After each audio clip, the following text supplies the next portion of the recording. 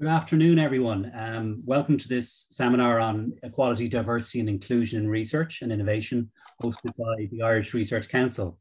My name is Peter Brown. I'm Director of the Irish Research Council. And for those of you who may be attending from outside Ireland, the mandate of the IRC is to fund excellent research across all disciplines and career stages, from archaeology to zoology, as we say. And we manage around 1,500 research awards, the majority of which are at the early career stage. And we're delighted to have over 200 people registered to attend today. And we're looking forward to a really interesting conversation on EDI.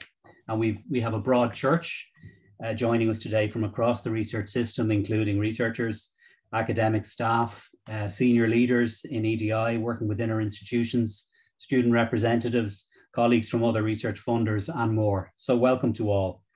I want to give a particular, albeit Irish, virtual welcome to Dr. Mark Richards of Imperial College and Blackett Lab family, and also Dr. Joe O'Leary, head of EDI and UKRI to this seminar. And we would have, of course, preferred to be welcoming you here and indeed everyone in person, and hopefully it won't be too long before we'll be doing that again. So we put together this seminar as we publish an independent review of the Irish Research Council's Gender Strategy and Action Plan, the implementation of which actually commenced back in 2014. And we will be hearing later from Ortis Economic Research and Loughborough University, who in conjunction with Loughborough University carried out the review. Gender equality has been a key focus for the IRC over recent years, and of course for good reason. And it'll continue to be a key area of focus for us as there continues to be disparities in different disciplines and indeed across different career stages. But it's also, I think, clear that there's a broader EDI agenda, and indeed this is recognised in our own strategic plan and in the review of our gender strategy. This year is in fact the 20th anniversary of the establishment of the first Research Council in Ireland. And in that time, Irish society has changed pretty radically. We're now a much more diverse society, open to the world. The higher education and research ecosystem is also unrecognisable in comparison to the turn of the millennium with the establishment of technological universities across Ireland's regions. So a more diverse society is here to stay with a multiplicity of different ethnicities, genders, orientations, cultures, and religions, to name a few. And our challenge as we move forward is to ensure that we're equally recognising great ideas and contributions to excellent research, whether in academia or beyond, regardless of someone's background. And of course, in doing so, we'll maximise the collective intellectual capacity and innovative capacity, indeed, of Irish society to address the challenges that we face nationally and globally. And it's not only a challenge to ourselves, but it's an agenda on which the higher education research system can lead within society at large. And this is particularly important because we know that we have still some way to go to rid society of prejudice, sexism and racism, and we see that on a daily basis. It's about leadership, but it's also about what's expected of us by others as a research and innovation system. And by way of a case in point, I attended virtually the opening of a R&D facility in Galway in this Cerenovus, who are part of Johnson & Johnson. It was, the facility was opened by Minister Simon Harris. But what was interesting was in the speech by the global president of Cerenovus, Mark Dickinson, the emphasis that he put on the diversity within the research and innovation workforce. And the various initiatives that Cerenovus are involved in to try and facilitate that within their own workforce for business reasons and for other reasons. So the IRC is really delighted to host this seminar today. And very shortly, I'll introduce our headline speaker, Dr. Mark Richards. We'll then move on to a short presentation from Andrew Graves of Ortis Economic Research, also from the UK, on the review of our outgoing gender strategy and action plan. And I'd also like to welcome Dr. Eugenie Hunsicker of Loughborough University, who's in our audience, along with Andy Rowell of Ortis. The last part of the seminar then is a panel discussion, and we're delighted to have Dr. Gemma Irvine, Vice President for EDI in Maynooth University, Dr. Joe O'Leary, Head of Equality, Diversity, Inclusion in UKRI, and Dr. Ross Woods, Senior Manager in the Higher Education Authority Centre of Excellence in EDI, and joining Mark Richards for our panel discussion. So we encourage attendees to pose questions. You can do so using the Q&A function on your screen. You may not see the question popping up, but we will receive it. I will do our best to draw on as many questions as possible from our community of attendees today. And so to I suppose, the first item on our agenda, to Dr. Mark Richards. Mark is an atmospheric physicist in the School of Natural Sciences in Imperial College London, which incidentally is ranked number 3 in the UK.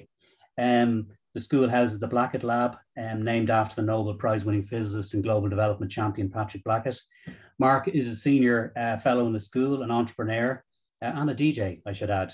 He's also an activist, being a founder of the Blackett Lab family, which started out as a network to support Black British men and women and other underrepresented ethnic minority groups in making careers in physics, whether in academia or industry or elsewhere. And Mark has spent much of his career working to enhance the participation of underrepresented groups in all things physics. So delighted to have you with us today, Mark, and I'm now going to hand over to you. Thank you, Peter. And I'd also like to, first of all, say welcome to all the viewers and all the listeners, and thank you for the invite and for allowing me to share some of my experiences within, I suppose, the landscape of equalities, diversity and inclusion within science and academia. So I'm going to try and share my screen if it will allow me to. So if you just give me one moment.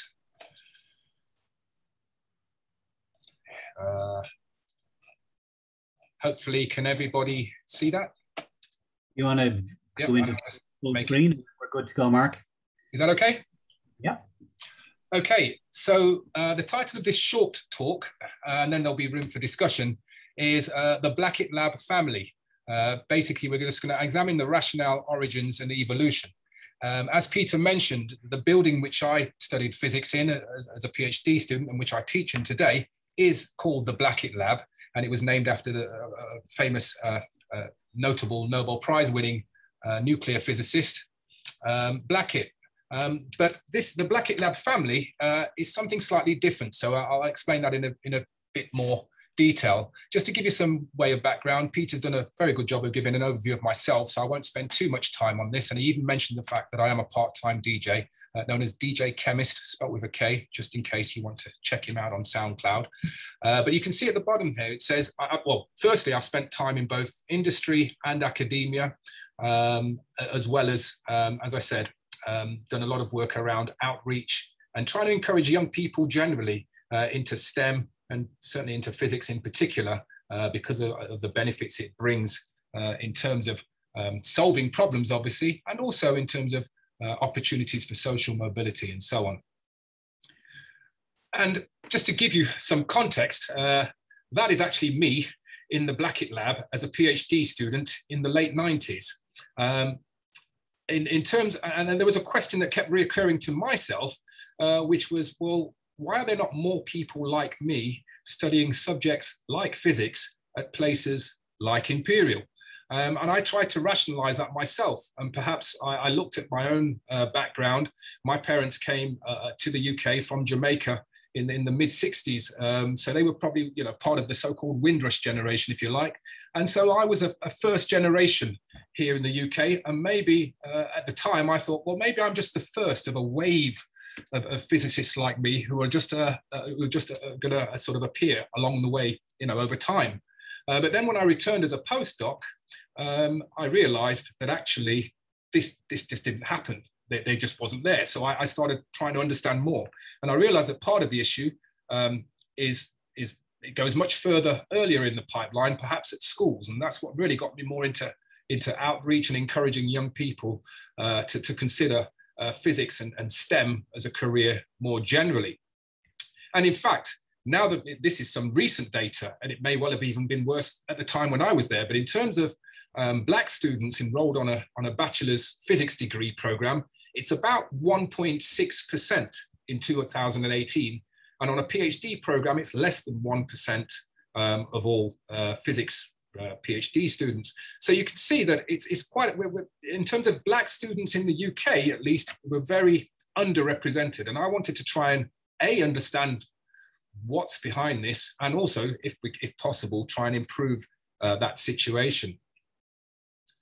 And part of that is, for me, it goes back to research, and you know, it is quite fitting that, you know, this is sort of being led by the Irish Research Council, because it is very much, sometimes you have to take a step back and think, well, what is research, or at least what is research supposed to be? And in many ways, I put down some things that in my experience, what research it should be, really. It should be a body of knowledge. It should be a record of human endeavor, and also a global collaborative effort. Of course, research should be interdisciplinary, or can be, and a means of obviously solving problems, technical problems, societal problems, and also an instrument to inform policy. So the policymakers, they rely on research. I'm sure over the last couple of years, how many times you may have heard we're following the science for various policies that come out. So we want to, research very much plays an integral role in informing the policymakers. So then if you ask the question, well, what is inclusive research? Effectively, it's the same things, except perhaps with an inclusive lens. So in other words, if we looked at those categories, let's say a body of knowledge and a record of human endeavor, there are some key questions that might come out of it. I've used a few examples from physics, which I won't spend too much time on, but one of them is Satyendra Nath Bose, who is responsible for Bose-Einstein condensates and all sorts of things to do with Bose-Einstein statistics. But he was an Indian scientist around the turn of the century, and he tried to get his work published in many of the leading journals at the time, and they basically dismissed it simply because he wasn't recognized. And it was he actually sent a letter to Einstein, who took the time to read it, realized he was onto something, and they jointly published the work, which led to all sorts of areas that I've just mentioned. So that's a potential where he could have been overlooked. Similarly with Jocelyn Burnell, she was instrumental in discovering pulsars, and it was deemed as one of the most significant discoveries of the 20th century in physics, but yet it was her supervisors who were awarded the Nobel Prize, and Jocelyn Burnell was overlooked, presumably because the perception was that, you know, she was a woman in physics, and for whatever reason, it was deemed that she wasn't as fitting, even though she did the bulk of the work to actually discover pulsars. And then finally, I'll just mention someone more current, Jim Gates. He's one of the founding fathers of string theory, and we don't need to know too much about what it is, but what he did, which was quite significant, he introduced something called Adinkra symbols, which was basically a way of representing mathematical operations. But rather than using, let's say, the traditional Greek and Roman symbols, he actually used Ghanaian Adinkra symbols. And that was, in his own words, to ensure that there was an African presence in that particular area of theoretical physics. Otherwise, he could effectively be erased over time, and you wouldn't know that, that there was that contribution. And the reason why I say this is because if we go back to those reasons or what research should be, you know, if we were to ask the question, are the great minds across the spectrum of humanity truly being harnessed? Well, that's where you'd have to wonder if they are, if they're all coming from generally the same demographic. Similarly, is our record of human endeavor an accurate reflection of its contributions? So we could use the Jocelyn Burnell example, whereby, yes, human endeavor, we've discovered pulsars and so on, but was the contribution by that female scientist, was it recognized? In other words, is our reflection accurate? And then finally, does knowledge discovery carry equal weight wherever it's discovered? So in other words, I gave the example of Bose, but if I published a paper, maybe from Imperial College, I think we mentioned they were third in the country, it would probably be viewed more favorably than maybe if I had transferred to, I don't know, the University of Ghana and decided to publish the exact same paper. Would it have the same weight? And of course it should do, because it should be in the actual quality of the paper. But we know in reality, in the research sphere, there are perceptions which can sometimes cloud how we view what is being conveyed. And we could continue in that similar way, but I'm actually going to skip the next part to talk more about the Blackett Lab family. So going back to why, you know, when I was an early career researcher, I noticed there was maybe one or two Black students out of a cohort, maybe 250. And this was actually a meme at the time on Facebook because they were so rare. They were almost like unicorns. But what I realized is that they were valuable to the Black community themselves. So when they graduated, I still kept in touch to allow them to support current students. And that's really what formed this, as we call, say, the Blackett Lab family. And we've grown and grown over the years to a fairly sizable number where we meet 2, 3, 4 times a year, get together with alumni and also current students, and they can share their experiences, share their good practice, etc. And that helps to demystify that area of if you like, the pipeline. And also those students who are here, they can also support with outreach, especially when I'm engaging with let's say, groups with a high demographic of Black students, for example. I would go out my way to use those few undergraduates to support these programs because there's a symbolic importance of those students seeing someone very much closer in age to them at places like Imperial. The person circled is actually the tutor and all the rest were students, but you wouldn't tell that just by looking at the photo if you had to guess. And that's really the point. So I sort of made sure that we try to bridge that gap. And again, since lockdown, we ironically were able to meet more regularly, albeit remotely, and we were able to sort of formalize more, and that's what happened. So we created a website, theblackettlabfamily.com, and also started getting much more active on social media and realized that we could actually coalesce students in other institutions, Black physicists in other institutions, so that they could actually start to benefit from this cohort feel. And it also helps to increase sense of belonging. So we raise the visibility. One thing we realize is that within the community, we need to know that Black physicists exist. And so we'd raise the visibility and sort of have a little write-up about them, for example. And we'd also, we had an article in the Voice newspaper, which was Britain's biggest Black newspaper, introducing the Blackett Lab family and the rationale behind it and why we should do that. And that shows that we're sort of trying to raise the visibility both from within and also from without, if you like.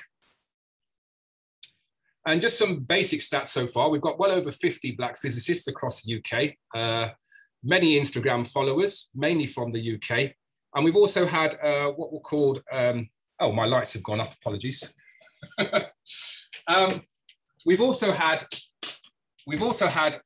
what were called roots sessions, which was reaching out through engineering and science. And these were discussions where we'd have discussion groups, topics about all sorts of things to do with basically being a scientist, being from the Black community, and reconciling those things in different ways.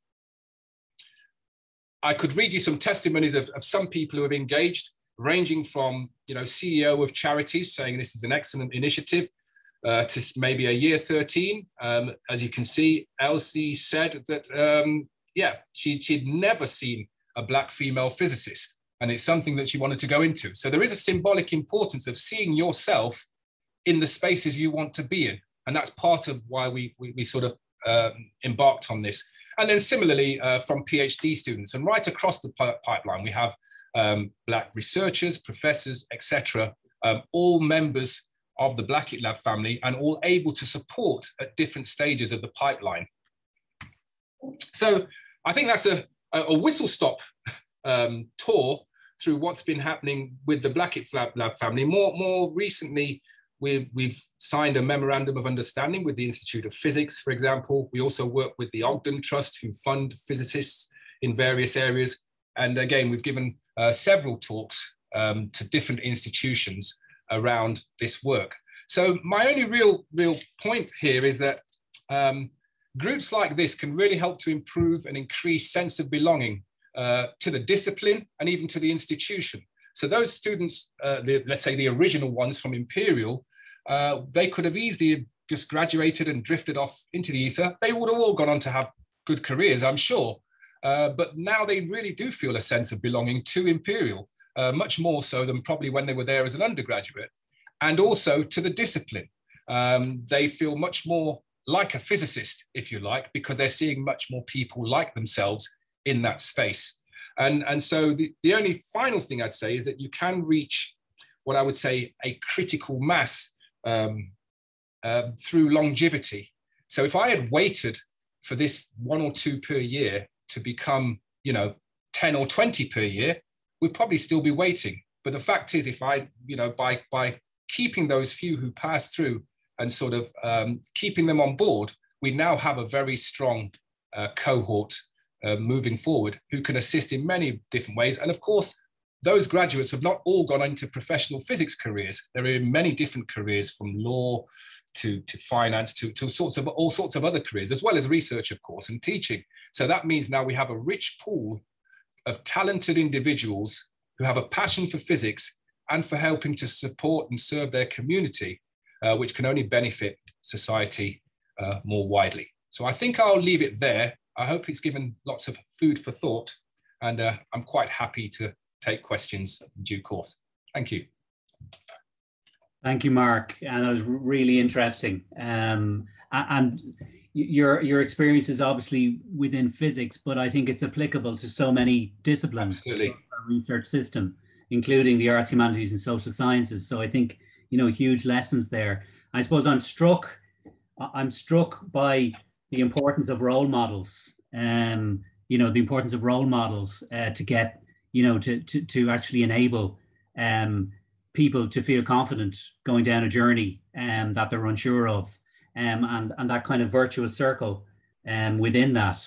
And I mean, that's kind of key. That seems to me to be key to what the Blackett Lab family has achieved.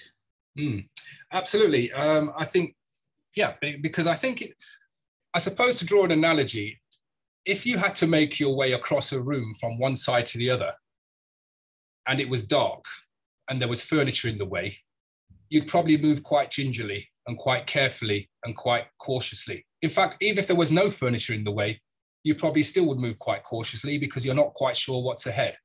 But by sort of by knowing people who have been through that journey, it's a bit like turning the lights on. Once you can see where the obstacles are, you can navigate it more freely. And so I think the role that the Blackett Lab family, it showed that, yes, it's possible to traverse that path, because often when you're from a marginalized group, not only are you often the only one, but sometimes we sort of delude ourselves into thinking we were the first ones, only to find out that there was others before you, but there's no connectivity between those who went before you and those who are here now. So I think, forming a group like this really helps to demystify that. If they can see people who have gone through that entire process and have gone on to successful careers, it then, if you like, inspires them, reinvigorates them to tackle it with much less hesitancy than perhaps would have happened otherwise. Yeah.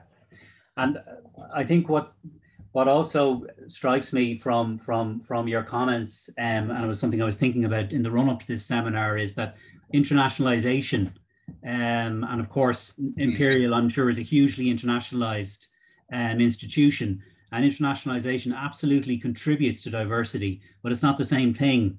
We also have to look at homegrown diversity as well. Would you agree?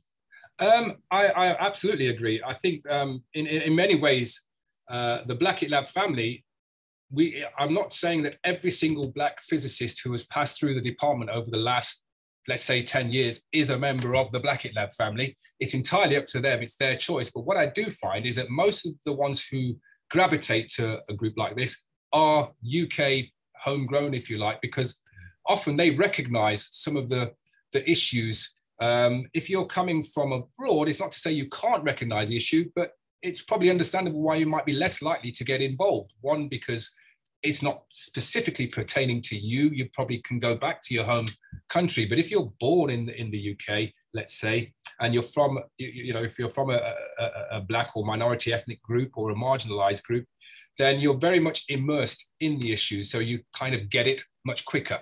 And I think that's where the benefit of a group like this sort of is. We have a question here. I'm from Helena Mehigo. I'm an IRC scholar, just finished my PhD and about to join industry. During my time in my PhD, myself and some of my colleagues started a conference to highlight the work of Black researchers in STEM. across the island. What advice would you give us to grow this? Well, I think hopefully you can glean some of the aspects from the talk, but certainly raising visibility is key, because there will be other Black researchers in STEM, but often they're embedded in some institution somewhere and you're not necessarily going to know. So somehow raising visibility, making yourself more visible will attract like-minded people towards the group to strengthen it. So I'd certainly say that. And then obviously getting institution support. Now, at the time, I would say for most of the time, the Blackett Lab family was rather informal. But I would say at the very least, my institution at least didn't stop me from growing such a group. But I would say if institutions can be supportive and enable those, let's say, champions to actually develop and enable them to develop the group, then I think that's much more effective than, let's say, if the department itself decided, right, we are going to create a group, for example. Oh, are you still there? Yes, yes. Oh, right, sorry, it's my screen that's gone funny. I thought you jumped off. Yeah, no, so you're loud and clear. Yeah, so I think what it is, there's a lot of, if you like, I know there's a lot of pressure, let's say, on institutions to diversify their intake, but often they think that the emphasis must be on them themselves, the institution, to do all of that diversifying. But in reality, they've probably got champions within the institution already who have been doing some of that. And by supporting them to enable them to do more will probably be more effective. So please bear that in mind, I'd say. Okay. Getting lots of questions coming in, Mark. So I'll try and fly through them. Sure. Can you offer any advice on how to approach the topic of making the curriculum more inclusive in terms of STEM subjects in higher education? Yeah, funnily enough, so we've had discussions with the Institute of Physics, because obviously that's my area, but I'm sure it's applicable to many others. And let's say the IOP, they're quite keen to sort of, as I say, diversify, decolonize, make the curriculum more inclusive. But if you just say to institutions, you must make your curriculum more inclusive, the chances are it's quite easy for the institutions or the particular discipline to say, well, we just don't have the material to be able to do that. So one of the things which we are doing with the IOP, Jess Wade, who's done a lot of work on gender equality within physics and has identified and covered many female scientists, not just physics, in STEM as well, who have contributed. And I've done similar things with Black scientists. And so we're actually, we've got a project starting in the summer where we're actually going to create an archive. Because sometimes what happens is, it's one thing to say, well, this is a female scientist or this is a Black scientist, but what about the actual science? And so we're actually going to look at the actual science they've done in the context, and in this case, for a physics degree, so that we can actually help institutions show where they could embed the work of these people. And so I think that's probably one of the best ways of, in my opinion, of doing that, is that not just identifying scientists from underrepresented groups, but actually trying to identify the science and how that could fit into the teaching, because then it's a more natural embedding rather than something that seems a bit contrived or shoehorned in just simply to satisfy some sort of criteria. I think the actual science can be embedded in different parts of the curriculum if we spend time knowing about the science as well as the scientist. Yeah, that makes absolute sense. Just a couple of questions that I might take together. Have you seen, has the work that you've done on the Blackett Lab family, have you seen it lead to institutional policy change within, for instance, within Imperial? And also, and a somewhat related question, what process did you undertake to garner institutional support? Okay, so two very good questions. In terms of policy change, I'll say this: if you're looking for an overnight fix, that just doesn't happen. This takes generational change. So, and also you wouldn't necessarily be able to directly attribute the changes that you see today with what you did 10 years ago, necessarily, directly, although you probably get a good sense that you're making a difference. But in terms of, I mean, Imperial as an institution, they've made a commitment to to increase the number of Black students, over the next 5 years and so on. And I'm not saying this is a direct result of this work, but there is a recognition that an institution right in the centre of London, one of the most culturally diverse cities in the world, probably, that Imperial can do more to attract, or at least to reflect their local environment. But I suppose more, in terms of hard numbers, when I first started, it was a bit like binary numbers in terms of numbers of Black students. So 1, 0, 0, 1, per cohort of 250. It's probably more like 4 or 5 per year, which may not seem like a huge difference, but it does make a difference over time. And especially for those those few students who are there, seeing someone else like you in the same year makes a difference. Also, if we look at A-level take-up amongst the Black community, just over 10 to 15 years ago, there was only around 250 Black students actually taking A-level physics. That number's now around 1,500. So there's a 6-fold increase. Of course, we can't attribute it all to my efforts by any stretch, but nevertheless, I think that there is a cumulative effect over time. And also the changes you want them to be sustainable. You don't necessarily want them, for the year whilst the political weather is fine, it goes up. And then when the emphasis is taken off, it just disappears again. You want to make sustainable, long-term generational change. But yeah, we've definitely seen changes. And I suppose the final thing I'd say, I do also sit on the Royal Society Diversity Committee, quite instrumental in their report on ethnicity in STEM, which led to a roundtable discussion, which led to a parliamentary inquiry into ethnicity in STEM, which the Blackett Lab family collectively made a submission to that inquiry. So again, that's still a process ongoing. But if we didn't have this collective voice, which I think would be more powerful than one individual or one academic, then we probably wouldn't have been so influential.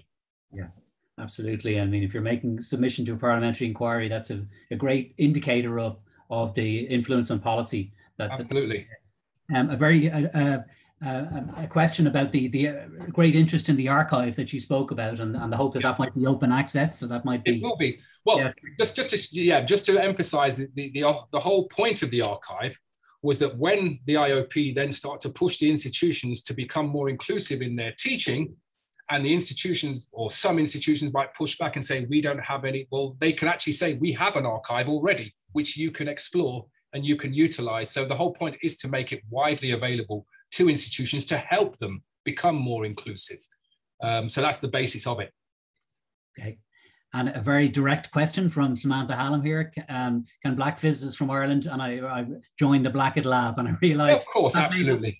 Well, there you go. No, absolutely. And in fact, we have physicists, in the US as well who have joined and so on. There's different ways in which you can get involved. We have, from basic sort of social media, Instagram, at Blackett Lab Fam, for example, Twitter and so on. There's a private Facebook group which is just Black physicists, which of course you can join.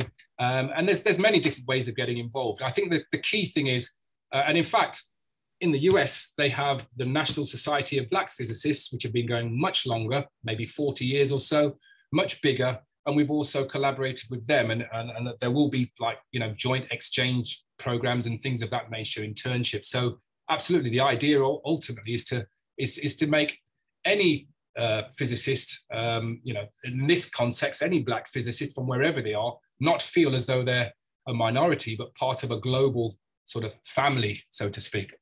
Great.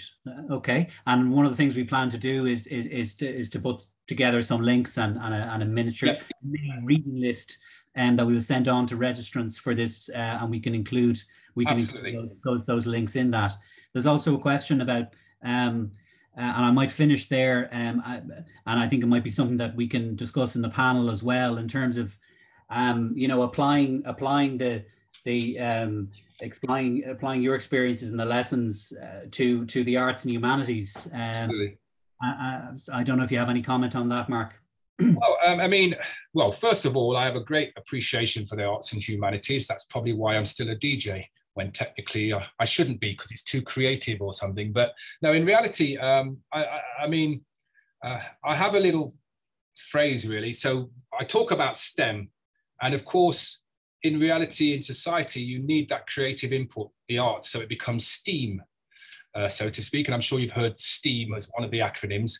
But if you actually condense it all down, it all condenses down to ICE, which in my view is innovation, creativity, and enterprise. And those are the components which you need collectively as a society to really progress. So of course, whilst science and research might underpin innovation to some extent, we wouldn't be able to achieve what we achieve without the creativity. And of course, we can't neglect the fact of enterprise, to make it sustainable long term. And so all those ingredients are needed to really tackle most issues in society. But the same principles that were applied within physics can be applied to any group. I suppose one of the key things is that you need, if you like, champions, a bit like myself, embedded in those disciplines, who's going to be able to stick around long enough, endure it, shall we say, for long enough for it to reach that critical mass to make it effective.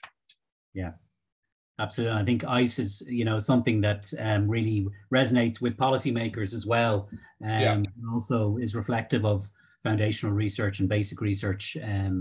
So listen, I've gone over time, Mark, because so many questions, and really inspiring presentation from yourself. And we hope maybe we can go into more, maybe at a later stage, we can have another, I think, have a more detailed presentation or a more detailed seminar on some of the really, the excellent lessons that have been learned. So thank you again, Mark. And I know you're going to stay on for the panel discussion, but I'm under pressure now to move to Andrew.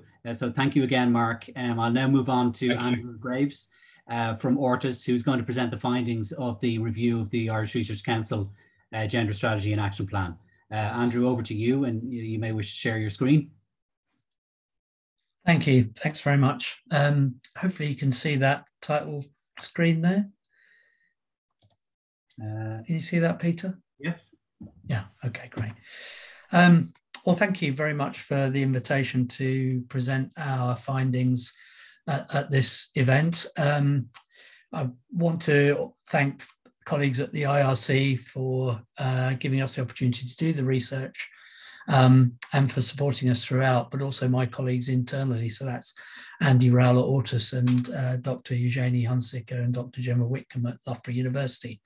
I'm going to spend about 10 minutes just talking through the main findings and some of our recommendations. The report is in the process of being published. On each screen, on each slide, I've put a reference to the relevant section in the report. Obviously, there's a lot more detail in there, so I'd like you to refer you to that, please. Now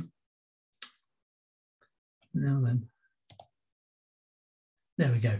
So just very briefly, the overall aim of the study was to complete an expert review of the strategy and action plan, which will basically come to the end of its sort of intended life in around 2020, I think. So we began this process just before that, or around then. And our objectives were to evaluate the success of the strategy and to identify outstanding issues and make recommendations as to how they might be tackled moving forward. The methodology, fairly straightforward, four major elements: a literature review, analysis of secondary data, some surveys of researchers and reviewers, and then some focus groups. And I'd just like to also pay tribute to the people who contributed to that, some of whom I know are participating in this event. So without your input, the study would have been lacking in some of the key evidence we needed. So thank you. The study, the review was in two major parts. The first was to look at gender equality in IRC awards, and the second was to examine progress being made in integrating the sex or gender dimension in research. So my first couple of slides are about the former of those. And what we found when looking at gender equality across IRC awards is that, generally speaking, the portfolio is performing very well in terms of catering for men and women. The aggregated data across all of the IRC portfolio and awards showed that there was really no disadvantage to women now, that since the strategy was published, there's been improvement in both the number of and proportion of applications from women and also award rates. So the trends have very much been in the right direction. But what we also found was when you dig away into the portfolio a little more, there are some ongoing challenges. The first we found was that there has been a drop-off in the proportion of applications from women in postdoctoral awards from about 50% in 2012 to 42% in 2019. Now, the survey and focus group evidence suggested that maternity was a big influencer there. We'll come back to that theme later.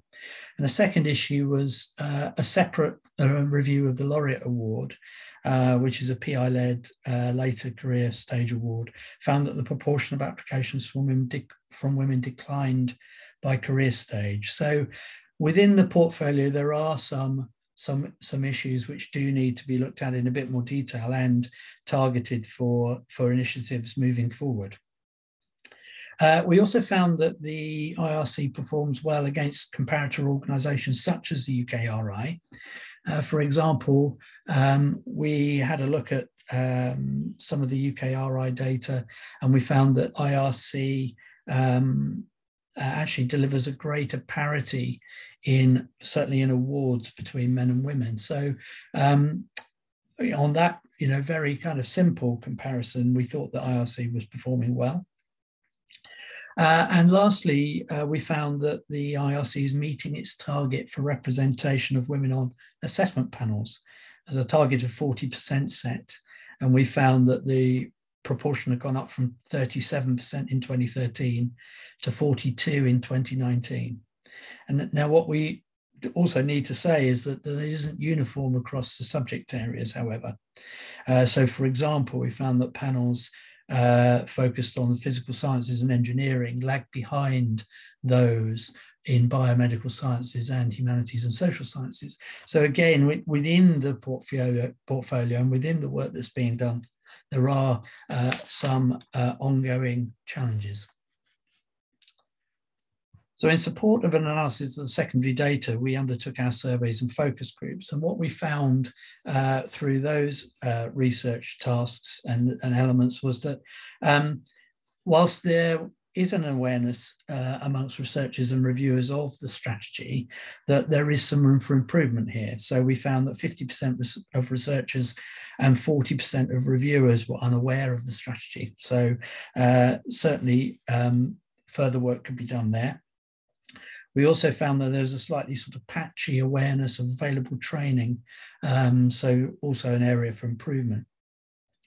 Generally speaking, there were positive views expressed on the progress being made in Ireland around gender equality. For example, survey respondents and focus group attendees spoke of positive progress. They actually cited things which had improved.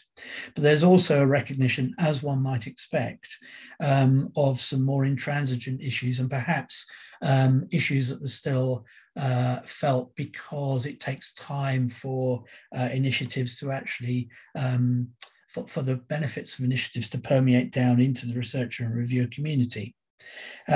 So, for example, some of those outstanding issues identified were related to maternity and parental leave and pay, which were seen to have numerous direct and indirect effects, around career breaks, caring responsibilities, imbalances in workloads, particularly around, for example, pastoral roles, which are seen to be sort of disproportionately distributed, the precarity of research positions, expectations of researcher mobility, and issues around unconscious bias. So whilst there's definitely been progress, very positive progress made, there are still issues to be addressed.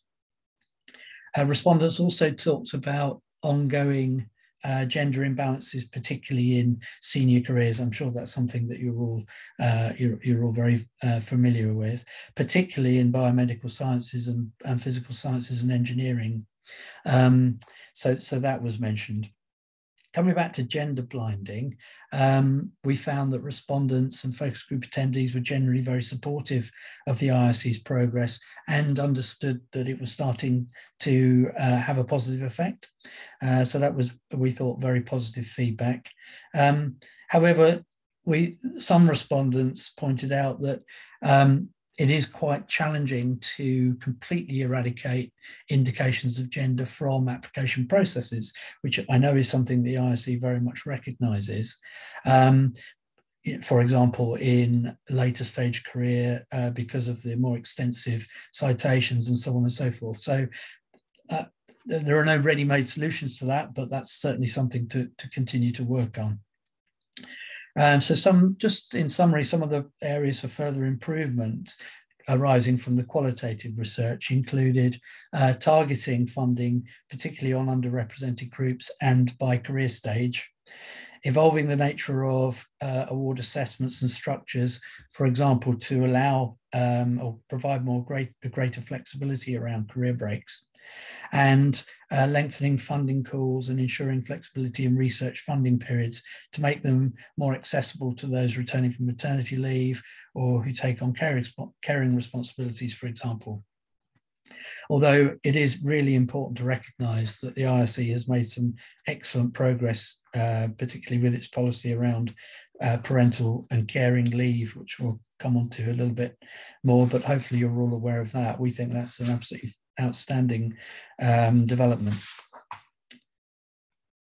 Okay, so the second major focus was on the integration of the sex or gender dimension into research. So our first step within the study, within the review, was to review a large sample of applications and to examine the content within those applications over time in relation to the sex and gender dimension. And we found that there'd been an improvement in the awareness and consideration of the sex or gender dimension within research funding applications. So prior to the strategy, very few applications demonstrated an understanding of this, and even less undertook to incorporate that understanding into their research.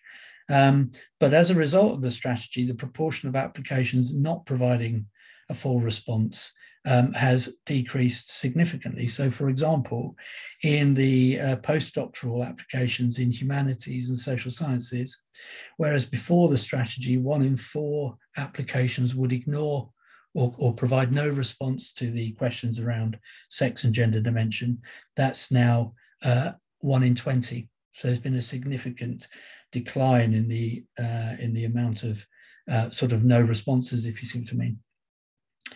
The evidence also suggests there's a tentative link between the recognition of sex and gender dimension in research applications and award rates.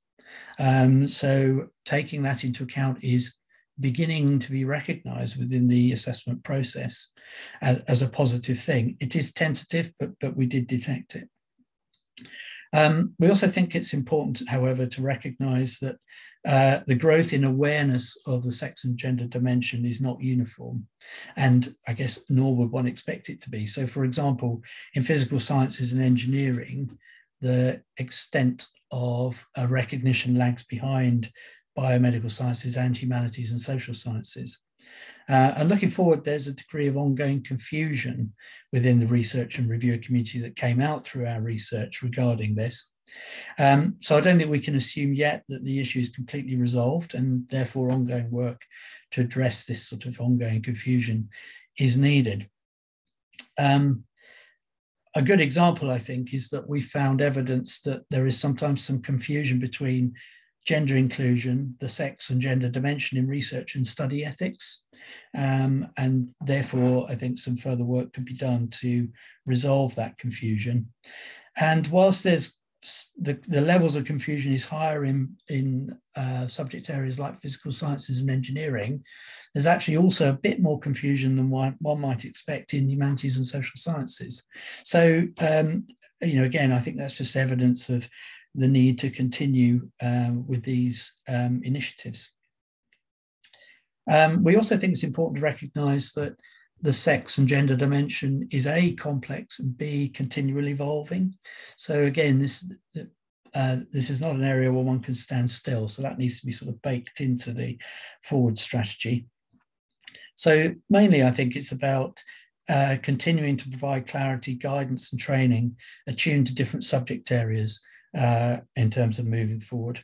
And we think that this might be supported well by an advisory group, which, if it were multidisciplinary, could support the development of rollout of further initiatives and inject necessary expertise across different disciplines. So just a couple more slides. The surveys. We're tight on time. Yeah. Okay. The surveys and focus groups pretty much, I think, supported the findings from our quantitative analysis. So I won't read through all of these things because we're tight for time. There was some recognition of the value of the training that IRC is delivering, and I think that's very good. There's also some recognition that the pace of progress is different between universities and technical universities and institutes of technology. Okay, final slide, which is just about looking forward and recommendations. We thought that the previous strategy indicated a very welcome move from a sort of deficit model towards a diversity by design approach, and this should be very much encouraged. Obviously, further investment in the future to not only continue the good progress made, but also tackle perhaps some of the more intransigent or deeply seated issues, and also some of the issues that we know are going to take time to resolve. So further investment is very important. A further evolution, which, along the lines that we've seen in the last few years of the IRC offer, is central to that, based on this idea of diversity by design as a central theme. So that can include targeting awards, continuing to develop and build on the RSC's unique position within the research funding landscape in Ireland to evolve that niche offer, and to continue to adapt and innovate actually new approaches. And on that point, again, I just want to commend the IRC for launching their new parental and caring leave policy last November. And then really there's a number of things around good and excellent practice, partnership working, making allowances for career breaks, extending funding call windows, and providing flexibility in research delivery periods, and continuing to develop and evolve the training and guidance that sits alongside the sex and gender dimension. And then finally, obviously it's important when implementing these sorts of strategies to continue to monitor progress and to evaluate how that progress is delivering impact. So thank you very much for listening. You probably feel like you've been machine gunned by information. I apologise for that, but there is an awful lot in this review, but I'm happy to take any questions. Thanks. Thank you, Andrew. And we're very tight on time, so I think we maybe try and integrate the questions as we go along. I know there was one question on whether confusion on the sex gender dimension is with applicants, assessors, or both. I mean, my sense of it is it's it's particularly a risk with applicants. But there can be confusion all round. We found confusion all round, but I think yes, but particularly applicants, but with reviewers as well. And I think there was also evidence there of some resistance within the HE staff community to move forward on this as well. So I think the answer is both, but it's somewhat nuanced as well, I think. Yeah. Okay, well, we're about 10 minutes behind, so may I suggest we'll move on to the panel session, and then we can we can follow up on any specific questions, and of course the full report with all the data, and there's a huge amount of data which Andrew and colleagues have prepared, and all the data is in the report, which is on our website, and there's also a question about making the slides available. We can do that as well. So Andrew, thank you very much for that presentation. And I should say, as director of the IRC, it's great to have the positive feedback, I suppose, about the impact of the gender strategy and action plan. And whilst there's a lot more to do, I think we're on the right track and good progress has been made. So thanks again, Andrew. Now we move on to our panel discussion on progressing equality, diversity, inclusion in the Irish research and innovation system. And I said I'm delighted to have Gemma Irvine, who I should say was as Deputy Director of the IRC a number of years ago, back in pre-2014, had a major role in actually developing the Gender Strategy and Action Plan. So Gemma, Joe O'Leary from UKRI, Ross Woods from the HEA, and Mark is joining us as well. Gemma, I might come to you first. We might still be spotlighting Andrew here, but if we can go to gallery view, Connor. But if I could go to you first, Gemma, maybe if you could talk a little bit about some of the initiatives Maynooth University is taking on EDI with particular reference to research and innovation.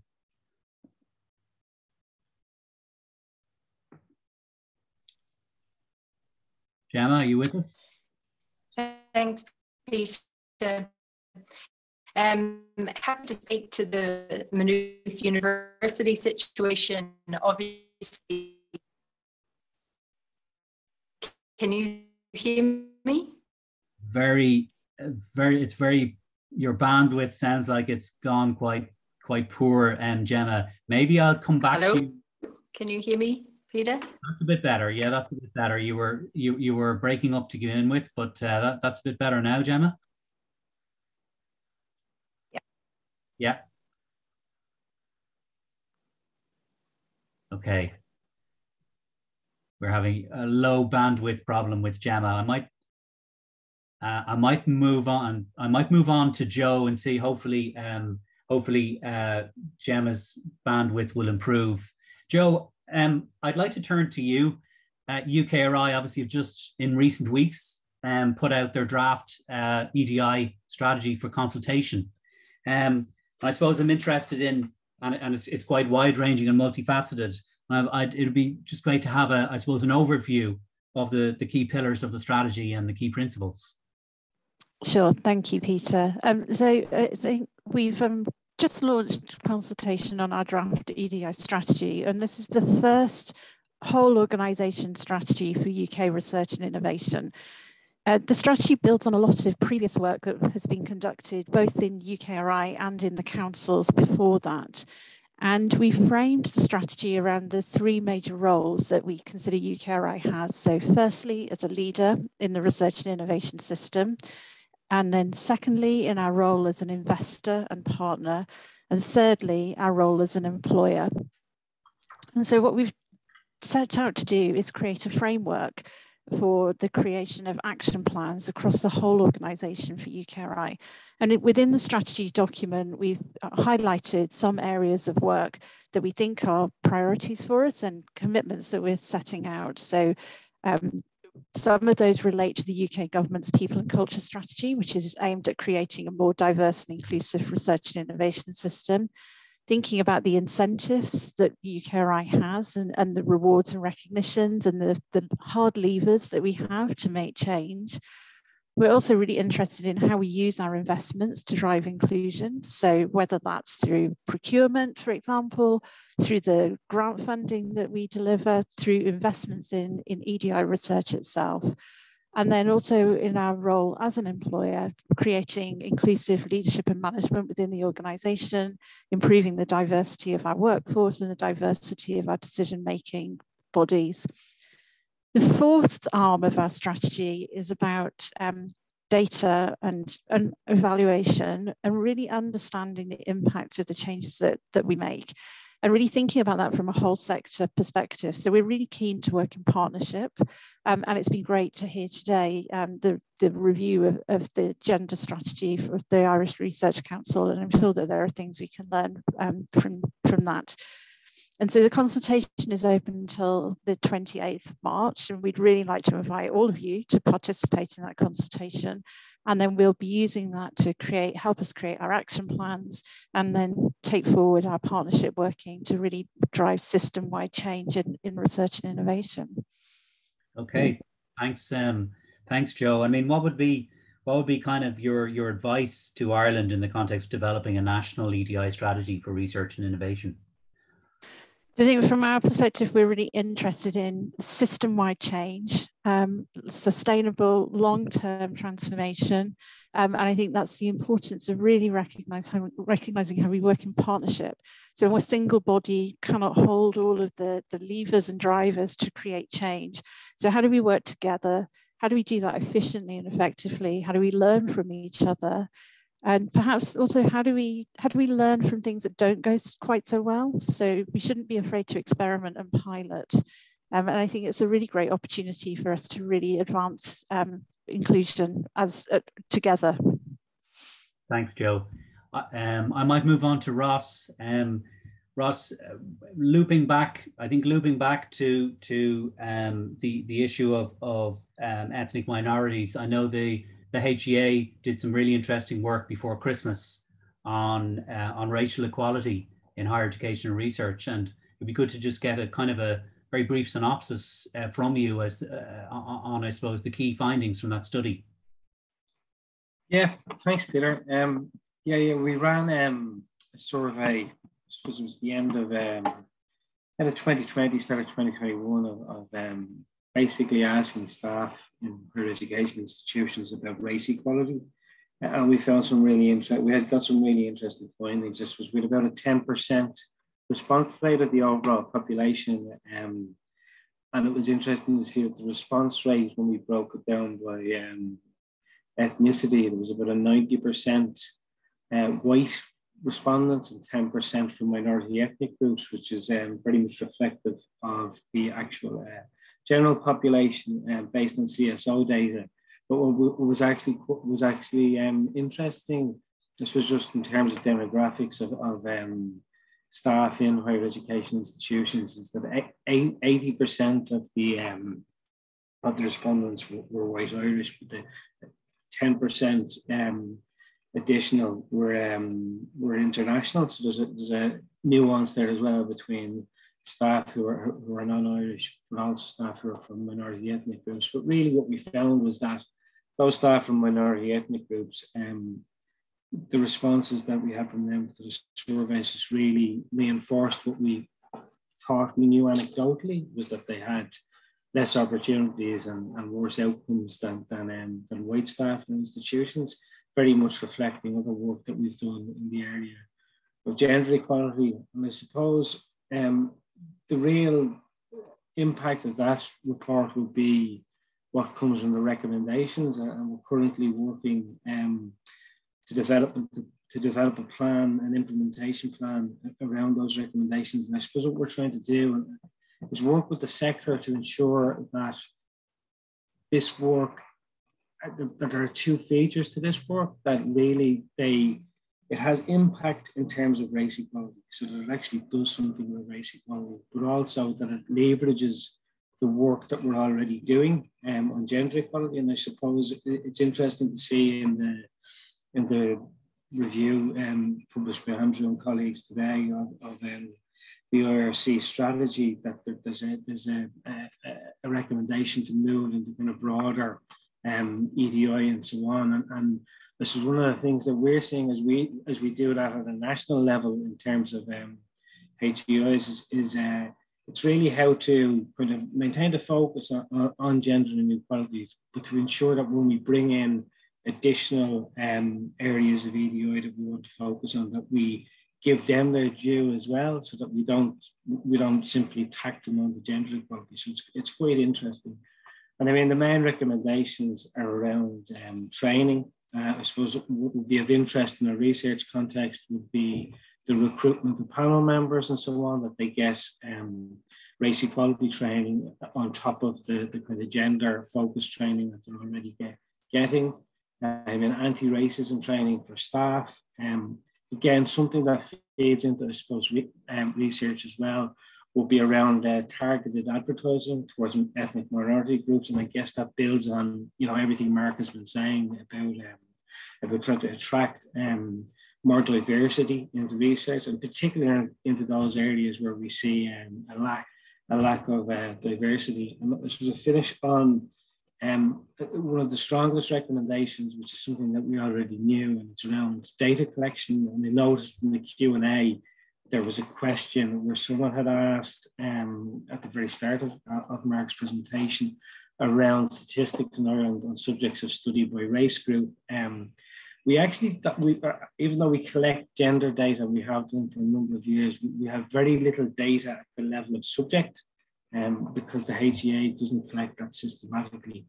And actually, there is an absolute dearth of data on staff ethnicity in Ireland. So it's something that on the back of the report last year that we really want to work on and work with the sector on to try and get that data. You know, when we request that, a lot of institutions don't collect it. And I mean, the research funders are well placed in their data collection in terms of when applicants are coming in to collect it as well. So data is really a big thing. And as we know, policy nowadays is all evidence-based. So the more data, the more evidence we can get, and we can start addressing issues in certain areas.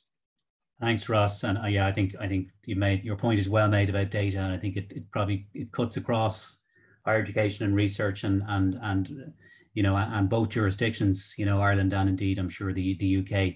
I might come back to Gemma. I'm hoping that Gemma's bandwidth has improved. I see you've gone off mute, Gemma, which is good for starters. But maybe you could talk a little bit about I suppose about what you're doing at local level in Maynooth and Gemma in relation to EDI, with particular reference to research and innovation. Perfect. Thank you, Peter. Can you hear me? Yeah, that sounds great, Gemma. Great, thanks. Apologies for the broadband issues. Yeah, at a local level, we've got appointed vice presidents for equality and diversity in each of the institutions, and that's really had a huge impact in being able to bring gender equality, and then it broadened out into EDI across every area of the universities. So I would work with governance, with research, with enhancement of teaching and learning, with access, with our systems and our policies. And I think that's really enabled us to move things in Ireland, because we're working on that multi-level approach. One of the things that I think is really important is bringing men into the conversation. And we've had a lot of focus on this, and I'm delighted in this panel in particular to see so many men, because that moved it from being a fix the women issue to being a societal or fix the organisation issue. And so our focus at a local level is also about bringing the tools that we've got, like the Athena Swan framework, like our quality assurance for teaching and learning, and being able to put equality, diversity and inclusion in all of them.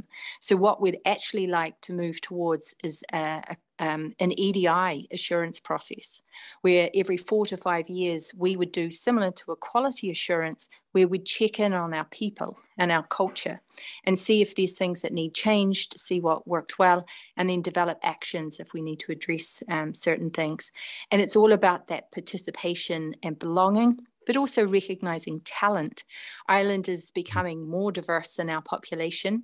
If we're not seeing those percentages moving through the school system, into tertiary education, and then into the workforce, and ideally up into professor level and higher education, there's a problem there, because talent and genius is equally distributed across gender, race, class, disability, but opportunity and access are not. And so that's where the focus at local level has really been, educating ourselves so that we can identify issues and then making sure that they don't influence our decisions or have an impact. And I know you're tight on time, so one final thing to say as well is equality and inclusion of practices. It goes back to the point made by Mark about being sustainable. This isn't going to stop. When you're aware that there's biases and you have to work around them, that's something you have to do every day. And that's why the IRC, looking at your policies and your practices, is essential. They're really our safety net to ensure that we don't get complacent. This isn't an end goal. This is going to be a lived experience or a practice of equality and inclusion. Thank you, Gemma. And yeah, I think those are really interesting points that you're making about, you know, how things should be reflected at local level. Mark, I might ask a couple of panel members about this. And this, I suppose, I wanted to ask a question, Mark, about systemic systemic issues that mitigate against equality, diversity, and inclusion. And the OECD have a really good report about precarity in academic careers, which of course is multifaceted. But one recurring theme is the point to which competition goes from healthy, which promotes excellence, to unhealthy. And many believe that this promotes poor culture. The term academic inbreeding has been used, and that bullying and harassment is more likely. And I think the another key issue is that the basis of assessment for researchers is too narrow, and that this can mitigate against EDI as well. I'd welcome your perspective on this, Mark, in terms of that, what might be seen as wider systemic or structural issues, and how addressing them might promote better EDI. And I might come to Joe on this point afterwards. Yeah, I mean, I think when we use terms like systemic racism and systemic bias and so on, it's almost an emotive term, but nevertheless, if this was, let's say we had an experiment where we were expecting a result, I don't know, temperature and resistance, and we was expecting a result for every single difference, and that result was always different to what we were expecting, but it was always different in one direction, we would know, if you're an experimentalist, that's an experimental bias. There must be some systematic bias in your experimental setup that is causing your data always to be out. So, for example, with the Royal Society, we looked at the attainment gap, the percentage you get first and 2 ones. At that point, it was for BAME, they said BAME, Black, Asian, Minority, Ethnic, and white students. And there was this consistent 10% roughly gap over a 10 to 12 year period. And it was consistently roughly about 80+% of white students get a 2-1 or a first, and about just below 70 of others. So that in itself, the data seems to demonstrate there is a systemic bias. And I would say if we're going to use terms like that, make sure it's backed by what the data says, rather than what an opinion is. So the first thing is, yep, there's a bias, but then the next question is, well, yeah, how do we mitigate against that? How do you correct for that? And that's where it depends on, that's where you have to sort of rely on policy in terms of addressing the bias. But I think some people don't get over the fact that you state that there is a bias, and they think it's an opinion that you have for personal reasons or anything like that. But if the data supports that, then I think that gives you the gravitas to then ask serious questions about how we're going to address it. In terms of what could be the causes, of course, the data could highlight that there's a difference, but it doesn't necessarily tell you what's behind the difference or what the causes are. And that in itself could be multifaceted. We know that, certainly within academia, I mean, I sometimes take a step back. And if I was to be frank, academia as we know it, essentially for many years, probably centuries, was effectively the pursuit of the white middle classes. So therefore, it's not surprising that if you're from that demographic, you're probably going to be perceived as more of a scientist than maybe if you're from outside of that demographic, specifically white male middle classes, if truth be known. So if you're from outside of those demographics, and different people are in different ways, then there's always a barrier, an extra barrier, if you like, that has to be overcome. So in my mind, I think that we probably want, in an ideal world, you want to take a step back and have a real look at this system that sort of came from that pursuit, but now we're trying to make it fit in the 21st century, a diverse global community. We're taking many of those same yardsticks that we use and making it fit in a diverse 21st century world. And there's no wonder why it's not quite a good match. And so I think that we have to relook at this so-called pipeline and see where we can actually make it more fit for purpose in the 21st century. But you're right, because otherwise like attracts like, if you like. So, there's many examples along the career pipeline in terms of research where, people who lead a research team often see their young selves in the new researchers. They don't necessarily, and also in terms of, things like adverts for jobs, it might be things which might seem sort of nondescript at the time, but can exclude many people. So, for example, if there's a high-profile job at an elite institution in the UK, let's say in England, they might say, must have extensive knowledge of the UK research environment. Well, straight away, you've probably ruled out many, many international applicants straight away. And they'll go further. So we've got to look at, how, are we really trying to attract an inclusive applicant pool? Because sometimes it's almost engineered in such a way that the applicant pool becomes exactly sort of the same as what's been before. And then when you ask, well, why is it not diverse? It's quite easy to hide behind, well, we're just not getting the applications. So I think there's this virtuous circle, which I believe academia have managed to sort of hide behind for many, many years. And I think that if we're really serious about diversifying the pool, which after all will benefit all of society, as someone said earlier, intelligence is distributed uniformly amongst all demographics. So we're clearly not getting the best out of society at large if we only have a tailored demographic sort of in that space. So I just think that if we were to try and make it more diverse and fit for all, then we've got to take a look and say, well, that's where it started from. If you go back to, I don't know, 19th century science, for example, it was mainly the pursuit of white male middle classes. Mm-hmm. Now we're in the 21st century. Why would we think it just suddenly changes unless we change it? Thanks, Mark. Joe, I might come to you, in terms of the basis of assessment, the emphasis that's put, the basis on which researchers are assessed and the basis on which their careers progress.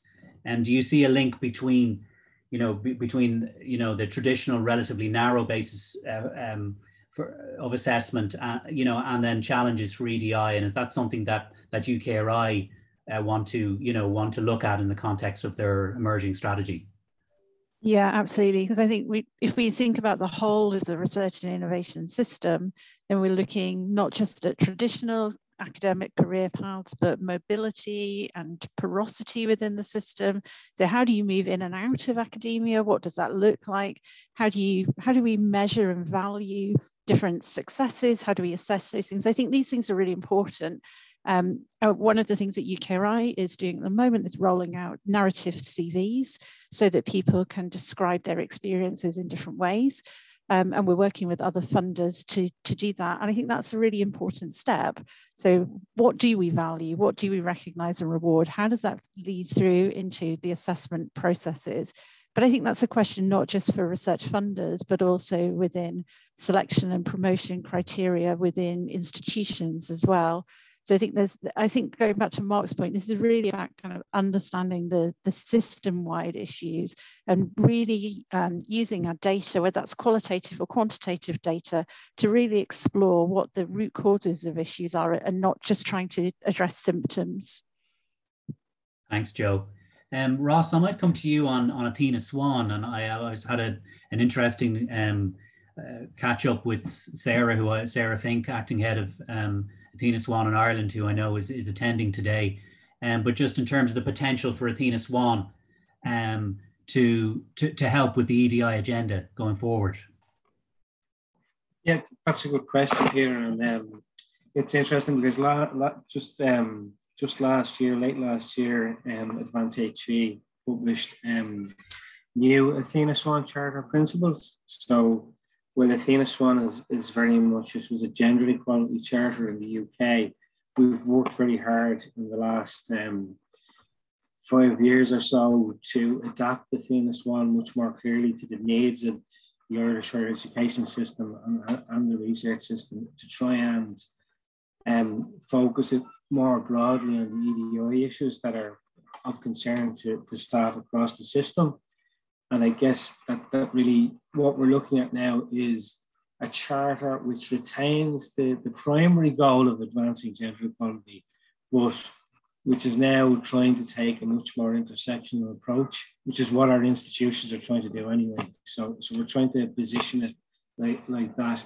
I mean, and you'll know this yourself, Peter, I mean, ultimately the linking of Athena Swan accreditation to research funding eligibility, I think, has been the single greatest driver of gender equality and the implementation of gender equality plans across Irish higher education. So I think that remains, the key piece of work that we've done, and that we're going to need to keep that emphasis of institutions needing to work on these areas, because it's really it's a circle, really, because it goes back to Gemma's point and Mark's point about diversity helps everyone, but sometimes there needs to be some carrots and some sticks to ensure that happens. And I think that what we've done here in Ireland has worked very well in that regard.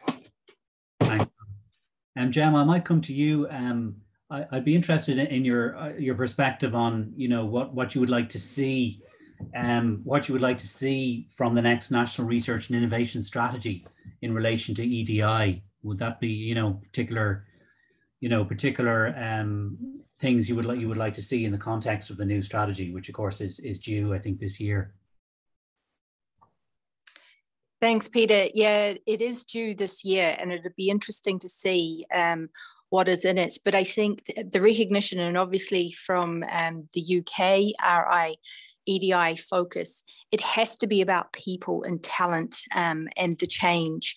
I think it's a really good point that Mark's making about the system was built back in historical times when it was appropriate to use the measures that we've been using. But across the board, we're realizing that needs to be looked at. So I think for an Irish system, that recognition of educating people in the system who have been looking at cookie cutter teams or research development and enabling them to effectively take the blinkers off, that's what all of us need to do, to be able to see where there are potential for bias, and there's many different types of bias, so that we can enable that diversity to bloom. It's there. There are excellent people in our system right now. And actually, one of the things that I think would be great for our research system is to have a look at the refugee and asylum seeker system that we've got, because we have talented people with multiple masters, with PhDs, who are not allowed to work because either that's not recognized and they're having to go back to a level 3 education. So we're not supporting people to reach their full potential, but we're not recognizing talent when it's on our doorstep. And I think in the competitive nature that is research and innovation, that just seems ludicrous. So I would like for Ireland to really, build on the strong platform that we have. Our government, yourselves as agencies, the institutions have been fantastic in this multi-level approach that we've adopted. It's got recognition internationally. In America, they use us as a case study for how to shift the dial on looking at diversity and inclusion. So that now needs to go into our research, into our international education, into our other department focuses as well. This is a really good example of where everybody works together across different departments for people, talent, and culture. We can get change. So we'll see, but absolutely, it would be great if our research strategy had explicit statements along those lines. Yeah, thanks, Gemma. And again, the comments and questions are continuing to come through. There's a comment, I think, about in terms of gender equality between PIs, is it truly equal? Or, we need to look at the lead PI. We need to look at members of teams and whether there's actually gender equality. And I'm sure it varies by discipline. Data collection has been mentioned as a huge issue, and I think we all agree with that. How can funders do a better job of communicating to referees and panelists about what they're looking for in terms of excellence, so it's not always judged according to the same narrow definitions as it has been traditionally? And I think that's a job of work for all the research funders. And then various there's some fairly long comments which I won't read out verbatim. Government are currently preparing an equality data strategy to address the significant data gaps in Ireland. asking that the HEA and IRC have input into this this process. Strongly support Ross's comment linking Athena Swan with HEI engagement. So lots of interesting discussions and conversations springing up. I might we're running out of time. I think we've literally only, it's very much tip of the iceberg stuff, and I think there's certainly more conversations to be had. I might finish off with you, Mark, and I suppose I wanted to ask about the pandemic, and if you see that as having, that kind of highly disruptive event, does that have a particularly negative impact on EDI, or is it, or is it not so prevalent? And is it something that we then have to redouble our efforts to build back better from, or is it something that we can kind of absorb and maintain the level of EDI? I think, it's a good question. I think in some ways it's still too early to tell what the long-term impact of the pandemic is in terms of EDI. On some things, I suppose it has had a disadvantage, especially for students, for example, who have to a lot of amount of work from home, etc., like most people, and it's about the environment. If you're in a well-resourced environment at home, then you're more likely to perform at your best than if you're maybe somewhere in cramped conditions and so on. And none of that was really taken into account. At the end of the day, they all had to do exams remotely, etc., and they're not judged on what their actual personal home circumstances are. And many people from marginalized groups, they often have financial challenges and home circumstances that might not necessarily be the norm. So there is that aspect.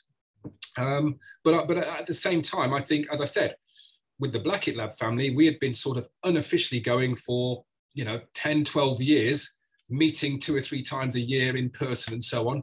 But when the pandemic happened, we were able to become much more organized and formalized. So in a way, it can provide an opportunity to connect much more broadly because you kind of had to reach out. So I think it depends on, it's a bit, as I said, it's too early to say, but I can certainly see how there are some immediate disadvantages. But I always like to keep an optimistic view to say, well, actually it can open windows of opportunity, which perhaps weren't quite as prevalent before. And in fact, very briefly, I'm a PI of a project called Strengthening Learning Communities, which is more on physics education research. And this project was agreed or approved before the pandemic. And one of it was around sense of belonging. And part of the, if you like, our concern then was for those students who had to live at home and maybe commute in to university, and how that affects their sense of belonging to the university environment. But then after the pandemic, everybody was sort of working away from the campus. So sense of belonging became much more broader. So again, I think the pandemic has changed the landscape in many ways, but it's also made us slightly more aware of what is potentially possible, in a more optimistic way. So I wouldn't say that, I couldn't say definitively it definitely has affected. I think it's potentially can, but I also think it could have provided opportunities that would have been unforeseen or accelerated those opportunities much more quickly, which we may well benefit from in the long run. So jury's out, I'm afraid, on that one. No, I think you're right, and I think it reflects probably the way we see research innovation coming out of the pandemic more broadly. It's created challenges, but it's also led to new opportunities. And maybe on that note, I need to draw things to a close. So first of all, I want to say to Mark, thank you as our headline speaker, thank you for participating today and sharing your experience and knowledge of the work that you've been doing in the UK on increasing diversity in research innovation. So thank you, Mark, and great interest, I think, in the work of among some of the physics researchers who were on this call, particular interest in the Blackett Lab family. And I think there could be I think we should keep that conversation going and seeing how we could make connections there. So thank you, Mark. Thank you to our panel, Gemma, Irvine, Joe O'Leary, Ross and Ross Woods from the HEA. And indeed, thank you, Andrew, for your presentation on the findings of our gender strategy. I want to also particularly thank Connor I don't know if you can put your camera on, Connor Linney, from my colleague in the IRC, who's just been a huge help in putting this seminar together. Thank you, Connor. And also Connor and Emer have been hugely involved. Emer Cahill have been hugely involved in putting together the report that we're launching today. So so that's really all. And then thank you to all the attendees, and a very, very rich conversation, judging by the questions that were coming in. And all that remains for me to say is thank you and have a great day. Thank you all. Thank you. Bye.